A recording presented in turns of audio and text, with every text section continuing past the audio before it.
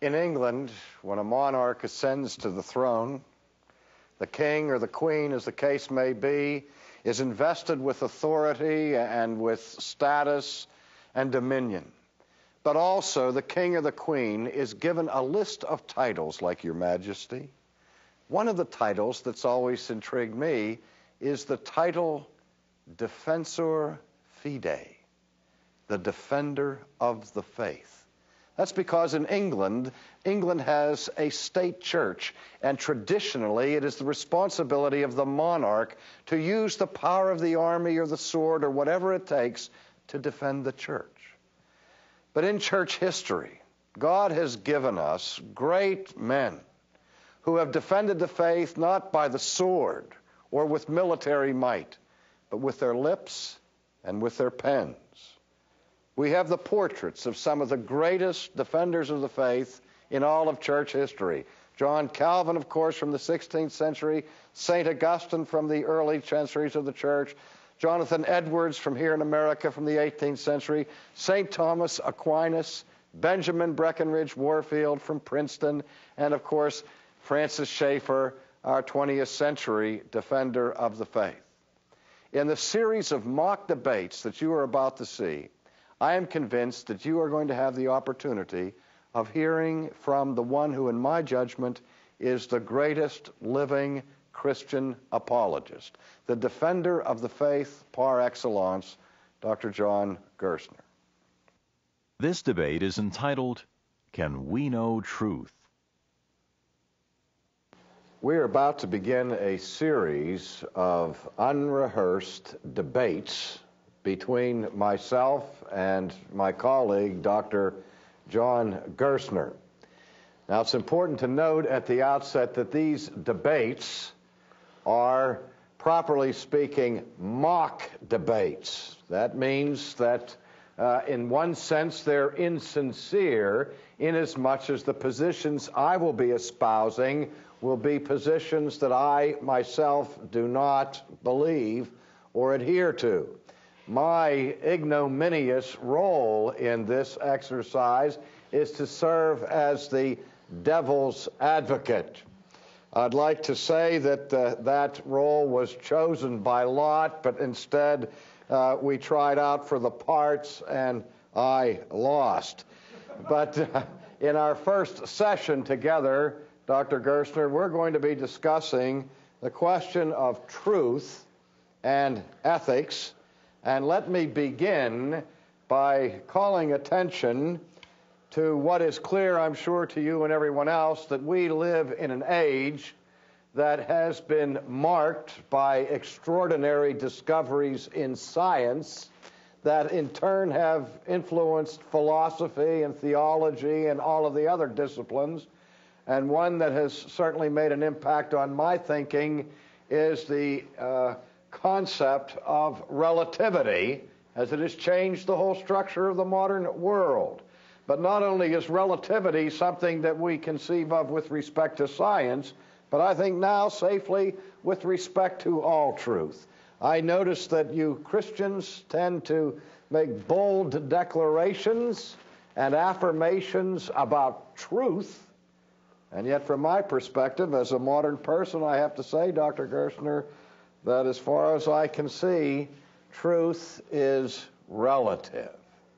So how would you respond to that? Well, there's one level at which I would agree with it thoroughly. Truth is relative to the understanding mind, for example. There's a truth out there which is addressed to you and to me and to the audience out there, and it's understood by you and me and the audience out there, and it's understood relative to each one of us. I don't think there's anything objectionable to that notion, but I think I know what's up your sleeve, Mr. Devil's Advocate, and how you are going to make something rather sinister out of it. But since you put the question to me at the outset, what is my Christian reaction to relativity? It's very affirmative as far as that's concerned. God and the world and everything else is relative to the knowing mind. I see no problems with that from a Christian standpoint. What I'm saying, though, Dr. Gerstner, is not simply that I have to relate to God and to the world and to propositions that people make here and there. In that sense, we're all relatives, one of another. I'm not disputing that. Okay. But what I'm saying is that the truth itself is conditioned by my perception of it. And that what may be true, for example, for you, in your religious devotion, you may believe that there is a God, an eternal God who's the object of your devotion and of your prayers and your preaching and that sort of thing. So that for you, Dr. Gerstner, it's true to say there is a God because you relate to that. It has meaning for you and significance to you. But for me, Dr. Gerstner, that doesn't mean anything. There's no God. So for me, it's true to say God does not exist. That's what I mean when I say the truth is relative. You're quite correct when you say that we Christians say there is a God. Now, first of all, that's a proposition which I maintain is a true proposition. Now, you are hostile to it, but I take it you're not hostile to a definition of the term. You understand the same as I understand what that proposition means. Would you agree with me on that? Yes, I think we could have a basic agreement of as the meaning of the statement in the sense of as a sentence and as a proposition, we both understand what these words in connection communicate. Yes, I understand that. But what I'm saying, Dr. Gerstner, is that you affirm the truth of this statement. That's exactly so. And because it's meaningful to you, it is true for you. It's meaningful to you, but you affirm the falsehood of it. Well, I don't believe there is a God. You don't believe there's a God, but that's a meaningful proposition to which you give that negative response. That's correct. It's a meaningful proposition to which I give an affirmative response. And the rational thing for rational people to do at a point like this is to ask, what's the reason I affirm it, or what's the reason you deny it? Well, do you want to take the initiative, or do you want me to? I say the reason I deny it is that I don't get any particular personal significance out of it. It's irrelevant to my life. If there is this God that you put so much stock in and believe in, I don't know anything about him, and he doesn't make any difference to me. You're saying it's irrelevant. Now, that is an irrelevant, that is a non-rational proposition, I would say, because if this being does exist, and I'm assuming a dictionary definition of the term, just as you, he is the author of your being. And for you to stand there and say, that is irrelevant to me, doesn't sound like a very brilliant observation. Well, what I'm saying is that there is a God, that may be true for you, because I'm saying that truth is defined by personal meaning. And because you find meaning in this to your own life, subjective significance, then I would agree, Dr. Gerstner, that this is a true statement. There is a God. That's true. But what I'm saying is it's true for you. It's not true for me, because I don't believe it.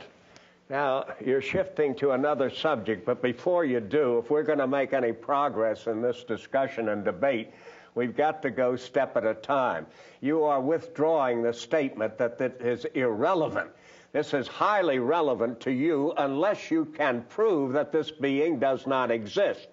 Now, you have insinuated that it can't be proven because truth is proven by feeling, and you don't have any positive feeling about that. That's exactly what I'm saying. Okay. Now, since when is truth determined just by positive being? Would you deny that this being about whom you have a negative feeling, therefore does not exist because this devil's advocate does not have a positive feeling about him? That's correct. You'd consider that a rational remark? Well, I'm not interested whether it's rational. This is a matter of what I'm saying. I thought we were talking about truth. We are talking about truth, but we're trying to get a definition, and I'm saying to you, you want to have a rational, objective concept of truth. I'm telling you, we don't live in the dark ages anymore. The age of rationalism is over, Dr. Gerstner. Welcome to the 20th century. I have an existential view of truth. And for me, as an existentialist, truth is an experience. It's an encounter. It's feeling more than rational propositions. And you want to insist the truth is some kind of objective, rational system. You want to say that any truth, this or any other truth, stirs up a certain feeling in an individual if it's going to be significant. I gather you're not denying the objectivity of the concept, but what you're still going back to is that it's not relevant to me unless I am internally involved in it positively. That's it's right. not just internally involved in it. You can be internally involved in it in a hostile fashion. Yes, I would grant that. Okay. That would be relevant in a negative sense. All right. Relevant, so yes. R.C. Sproul is actually affected by. Truth affects this devil's advocate and so on. And therefore, it is evaluated, but presumably, before it can even affect you, it has to be a proposition you understand and respond to negatively, does it not? That's correct. Okay. So this particular truth is not subjectivized just because it stimulates a certain kind of subjective response in you, negative, in me, positive. But you are not shifting away from truth by simply saying the thing that's really relevant or significant or interesting to R.C. Sproul is that it affects me negatively and therefore I dismiss it. But I withdraw. I mean, I'm challenging your proposition that this is not an objective entity simply because the important thing about it, in your opinion, is how this entity affects you. And as a matter of fact, and it affects you negatively. That's correct. Okay, so it's not even the affected that's concerned. It's the negativity of the effect, but it's still an objective to which you negatively respond. All right, but again, you're assuming that there really is such a being to which I'm not just merely responding to a proposition. I grant the objectivity of the proposition. Yep. Every proposition is objective. Right. But the proposition is describing something beyond itself. We're not arguing about this sentence. We're arguing about the content of this sentence, which is the existence of God. That's really the next step. All right. But the point is that you have given up this notion that subjectivity or relativity or existential relativity is what's important about that. And I'm denying that. And then you take a really sound, rational statement when you infer that whether this affects a person negatively or positively would depend entirely on whether or not this being can be not only stated as a proposition, but proved to exist as a rational being. You mean proved to exist apart from me and apart from you? Oh, if it be a being like this, yes, of course he would exist independently. All right, I would have to grant, Dr. Okay, Gerstner, and maybe to my boss's chagrin. Yes, he wouldn't be too happy with this. That if there is a God out there, apart from my feelings, apart from my relationships and all of that, and apart from your relationship and all of that, I would have to grant that would be relevant. Okay, let me try to show you that this God must... Before you do that, let me say to you what I'm struggling with here. That I guess the reason why I'm saying that this proposition becomes a matter of personal, subjective preference, if you will, is because I don't really think we can know in the final analysis if there is such a being independent of your personal feelings about it and my personal feelings. What I mean, Dr. Gerstner, is I don't think we can know whether there is such a being, but it doesn't matter, because if you respond positively, for you it's true, And if I don't respond positively, then for me it's not a viable truth in my life. But what I'm saying is, I'm not agnostic about that we can make sentences that are objective, and I'm not even agnostic about what you said here, that if there is a God, it would be relevant. But I'm agnostic about whether we can know such a truth. Well, when we all agree on the fact that if there be such a being as that, it's highly relevant how you feel about him. And if he does exist and you feel negatively about him, you're in a bad way. And if I feel positively about him, I'm in a good way. That's all accepted. The whole point now rests in this one thing, whether we can know this being. Now, you're maintaining that we can't even know before we even deal with the question, because the only kind of knowing that you're interested in and want to maintain is the only kind of knowing possible, is one that affects you positively. That's your subtle underlying implication. No, I've qualified that. I've said that only comes into play in areas where we're dealing with subjects or questions that I'm convinced we can't know about objectively. Well, what do rational people do when one person says we can't know and the other person says we can know? Where do you go from there? Well, you have to debate it. That's why we're here. Now, do you want to prove he can't exist, or do you want me to prove he can exist? No. I'm not going to say that. I didn't say that he doesn't exist. I said we can't know. I'm not being. You know he exists. You admit that. What? You just said, I don't care. We know. I said we cannot know that he exists. You're going to say that. How are you going to prove that you can't know God exists? Because he's beyond the pale you of already my know a knowledge. great deal about him, don't you? Wait a minute. For example, certainly as a theologian, as a philosopher, you're well aware of the monumental critique of the traditional arguments for the existence of God that was proffered by Emmanuel Kant. Yes, and I'm familiar with that. You know that Kant has shown that of such a being as you describe as God is in a realm that is beyond our ability to get at. I mean, we can't see him, we can't touch him, we can't taste him. We have no access to a metaphysical realm beyond the physical things that we can investigate through science. So God cannot be an object of scientific inquiry. We can't know God. And we can't know him rationally. What other way is there? We can't know God because Kant said we can't know God.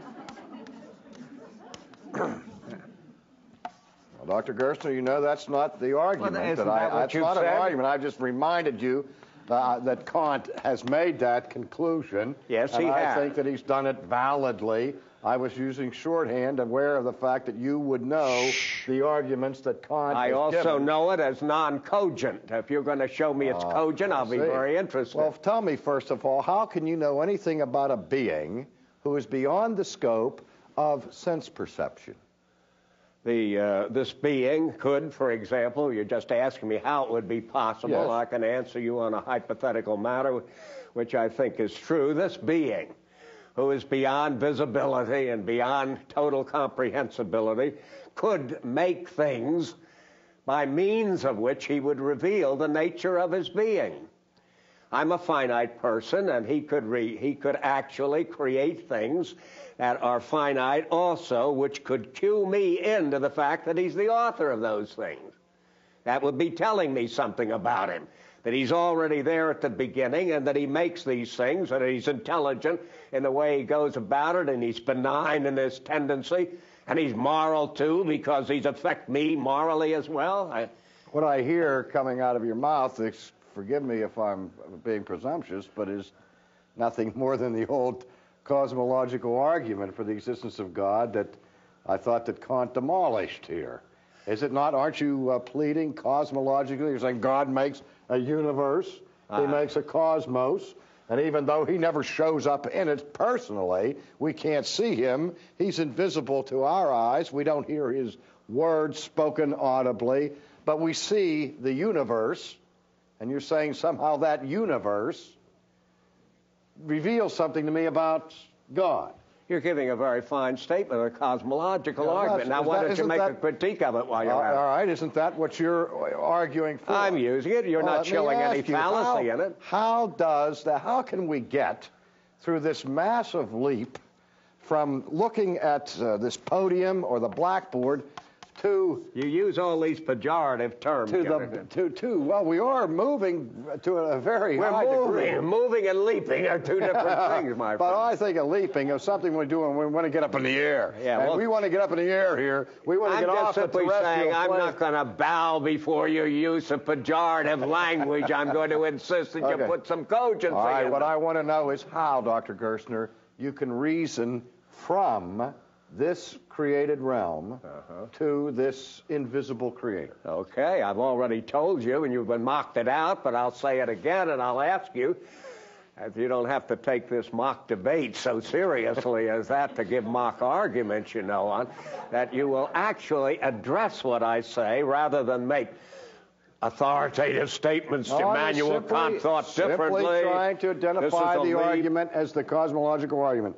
Now, I would say, with Kant, yes, my ally, okay, that what it requires to move, whether it's a gentle step, a progression up a ladder, rationally move, or we're talking sense in the air now. Here, whatever it is, Dr. Gerstner. Yeah. We are moving. You grant that. We're not leaping. From this sphere, but we are moving from this sphere to some metaphysical sphere. Now, it would seem to me, Dr. Gerstner, that in order to do that, we would have to make some assumptions, which I think with Kant, such as, all right, I will give that. Get an argument out of you. I'm trying to give it to you. That the assumption that we're making that I would regard as gratuitous, as a leap. Go ahead. Now I know what Emmanuel Kant and R.C. Sproul and devil's advocate is one little argument. That the assumption here, Dr. Gerstner, is that the law of causality, which we use in our scientific inquiry of this world, that's true, would apply to this other world equally. That is not necessarily true. Aren't you resting your case on some kind of causal deduction? Oh, I am, but that doesn't mean that in this other world it would be exactly the same. Well, how do For me to argue from this world to the fact that it requires this God in this other world you're talking about is one thing. To say that God's self-knowledge would be of the same nature as something else again. But we don't have to get that. All we need, as far as our debate is concerned, is for you to show me this is a gratuitous leap and that these cosmological arguments that you denigrate so liberally and so on are actually non-cogent. You just don't like the idea of moving from this world to the other world. You're assuming that because there's a world here, there has to be I'm not assuming anything. You're the guy who's putting that word assumption. Correct me. I'm thinking, what I'm hearing you say is that because there's a world here that we can perceive, that is visible to us, what's that? That is an assumption. Because that world is here, all right? No, that's not the assumption. I'm saying that what I'm assuming, or what I think you're assuming or arguing for, is that because we can perceive this world here, this world somehow bears witness to an antecedent cause. That's true. That is God.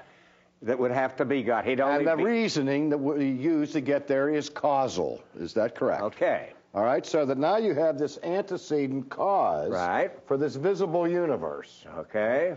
Why does there have to be an antecedent cause? Why does it have to be what? Why does there have to be some kind of antecedent cause behind the universe? Why can't the universe be its own cause? All right, let's hypothecate that. Let's say for a moment here, you're going to prove now, you're taking on the business of proving that we can't know God, and you're going to say, why can't we assume that this world is eternal, huh? No. No? Correct me. What are you wanting? It's its own cause. Its own cause. So, presumably, indefinitely.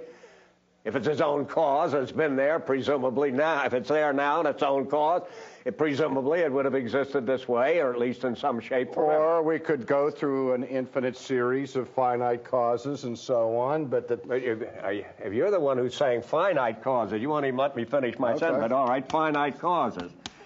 That's your language now, right? Yes. You got a series of finite causes. Well, manifestly, if they're finite, they can't be unlimited, can they? No. And they could not, of course, have existed of themselves finitely or temporally. Not any single one of them. Or all of them. But the series. But they're all finite, aren't they not? Isn't that what you've been saying? No, I say each of the causes is a finite cause, but the series is infinite. Each of these finite items, each finite item depends on its own. I just want to make sure I get what you're saying. It takes the shape of an argument and not a mere accusation and so on. Each finite item has own cause. That's correct. Infinitely. Yes. Eternally. Yes. All right, now suppose for this, I don't believe that's the case. But I'm like my friend Thomas Aquinas over there. He maintained you couldn't prove you wrong at this particular point. I think we could, but I'll go along with the master Thomistic reasoner at this point and grant you that what I consider diabolical thought, that the universe could actually be eternal, okay? But nevertheless, you have ventured into the open now, as you devils don't like to do. Well, actually, this has just been an exercise to warm us up to go further on this discussion of the existence of God. What I was trying to get from you here is the groundwork, the method that you use to try to prove such a thing as the existence of God. And I see that what you're doing is you're using your senses for the world, and then your reason to go back to this first cause. Yeah. All right, I understand that. I know you don't like it, but I don't like it, but I get the point. But there's still some things I need to iron out with you on this, and we'll take them up in the next session, if you don't mind. I appreciate your patience with this poor fallen devil. But we'll go on and really look at this more sharply in our next engagement. Yes.